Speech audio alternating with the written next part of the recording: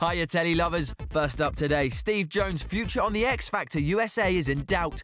It's been reported the Welsh presenter needs a miracle to keep his job. Speaking about his future, he said you can't second-guess the Dark Lord. He said he's happy with the way he's performed over the series and hopes Simon is too, adding he's difficult to gauge as he only speaks to you when you've done something wrong.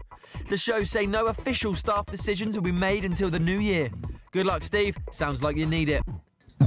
Next, EastEnders star Nina Wadia's hoping her portrayal of Zainab in the Youssef storyline has a positive impact in the world. She says that if even only one person rings the action line number at the end of the show and it makes a difference in their life, then she'll have done her job properly, adding that the storyline highlights that anyone can be manipulated, even a strong woman like Zainab. And finally, apparently Tinchy Stryder's heading into the Big Brother house. It's been reported the rapper will appear in Celebrity Big Brother, which starts in January. According to reports, show bosses wanted a rapper in the house and asked Chipmunk first, but after he said no, they turned to Tinchy. That's all today, more tomorrow.